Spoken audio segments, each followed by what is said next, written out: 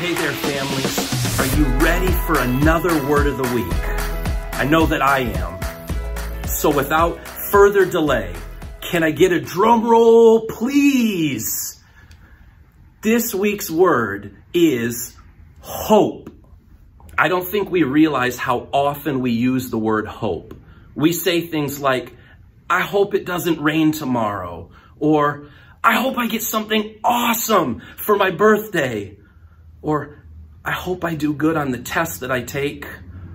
You see, when people use the word hope, it often means that they're wishing that something will come true, but honestly, they have no idea if it will or if it won't. Like, I hope that we have snow this Christmas. Maybe there will be, maybe there won't.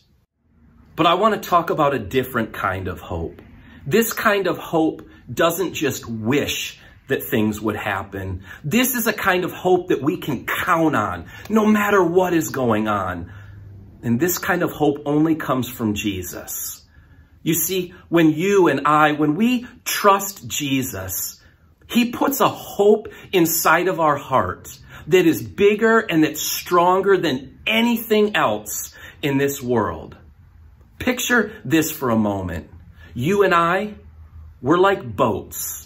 And sometimes the water that we sail in is nice and it's calm and it's steady and it's gentle. But sometimes the water is rough and it feels like there's just a storm that's raging inside of our hearts. And sometimes we feel angry inside and sometimes we feel scared. Sometimes we feel sad. Sometimes we feel alone. So check this out. Jesus is like our anchor. He holds us steady. He keeps us safe.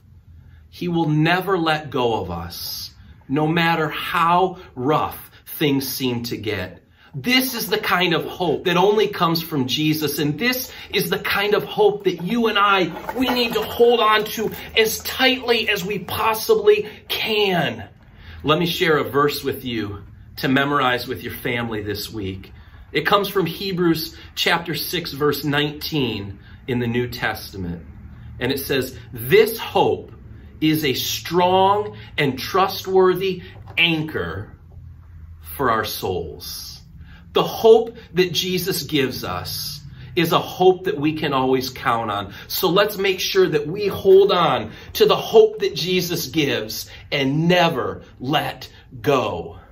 Parents, don't forget to check out the family activities that go along with today's word of the week. You can find it by going to the church website and then to the children's page. Again, be intentional and have fun with this week's word, hope.